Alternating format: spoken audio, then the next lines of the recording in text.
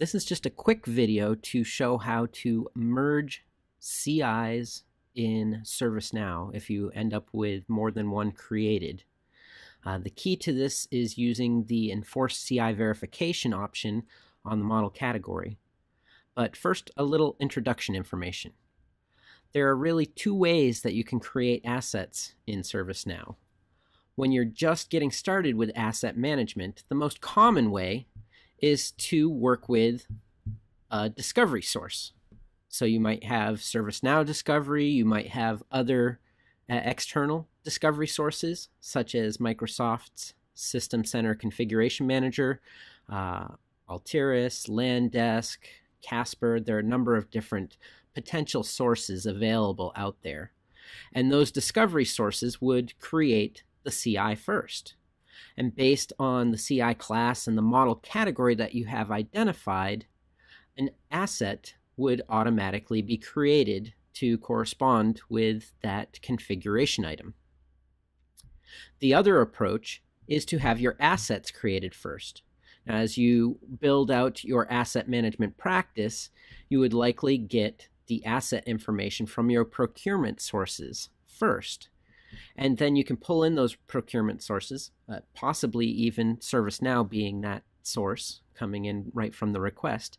And when those assets are created, the corresponding CI is created, again, based on that model category. So let's take a look at this. If I look here, and I'm in hardware assets right now, if I create a new hardware asset, let's create a server here. I'm just going to select a model. I'll select the Dell PowerEdge C6100 rack server. We've got a new asset that was purchased. And it's got a quick asset tag, BS12345. Perhaps a Dell PowerEdge -1001 serial number. And I'm going to save this instead of submitting so that we can see that in fact a configuration item was created for this, and vice versa if we did it the other way, which would be similar to a discovery source coming in. If we created a new server first,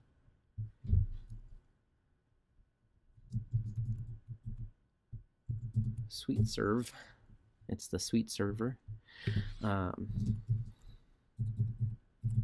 Give it an asset tag. We'll go with the same Dell PowerEdge, and we'll make it the DPE-1002. And when I save this, you'll notice asset was grayed out there, but when I save this, a new asset is created. So those are the two different approaches. Now, the scenario that was presented in the community was, how do I take and I merge these CIs now? What if these are really the same CIs? How do I merge that? And the short answer was there's no way to merge that without certain options being configured first, I should add, because that is how it works. So there is an option when you have enabled an option on the model category called Enforce CI Verification that allows you to merge the CI.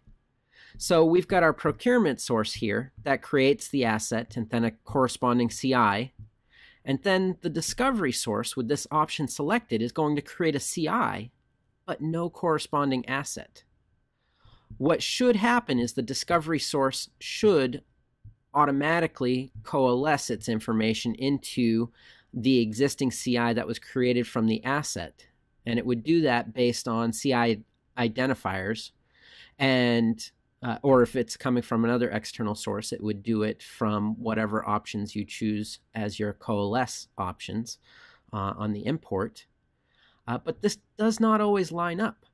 So having enforced CI verification gives you the option to merge that CI, those two CIs together, and allows you to move along nicely from that point on. So if I come back here, I'll just point out, first of all, that my server model category, if I just go to server, too many servers in there, enforced CI verification was not enabled.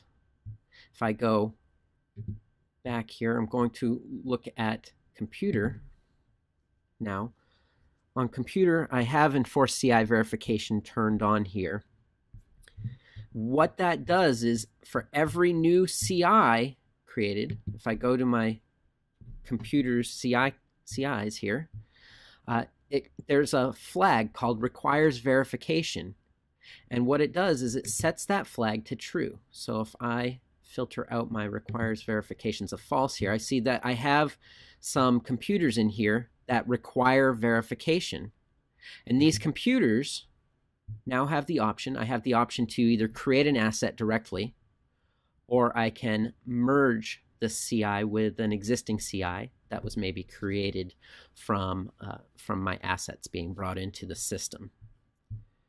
If you wanted to create assets for multiple items at once, you could do that here from the list view.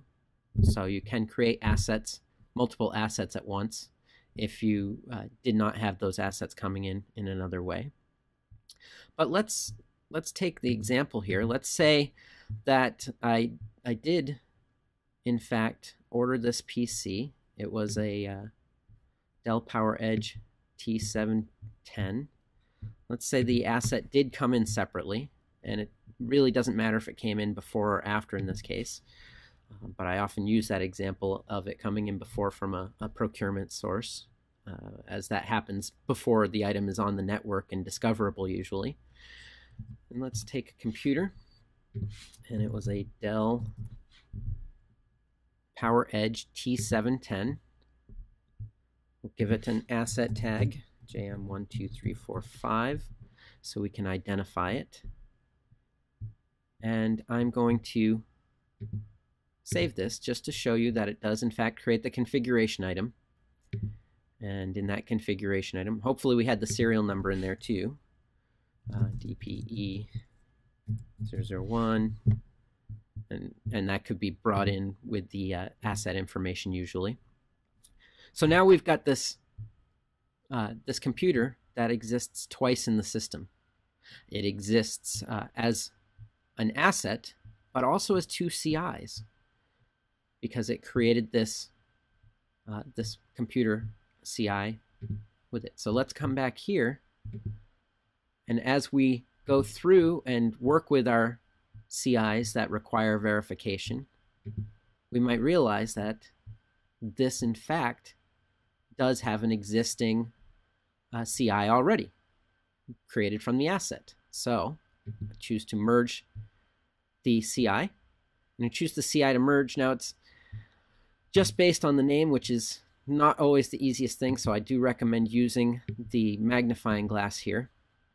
The other thing that you will likely want to do is add some fields to this that are going to make it a whole lot easier to determine if it already exists. So in this case, I know what the asset tag is that I'm searching for. So I'm going to update the list layout here to include, not include the class, the location. I'm going to add the asset tag because I know what the asset tag is for my device.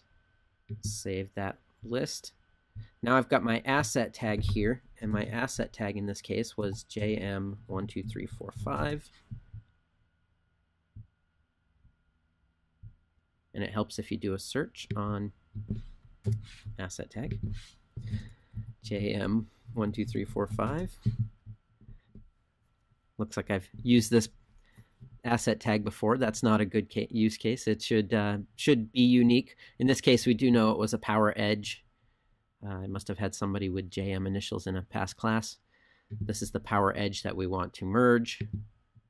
We merge that record. And now it is properly associated with the asset as it should have been. And other information, if it existed in that that CI record, would have also remained in the configuration here. And that's a quick look at how to do that.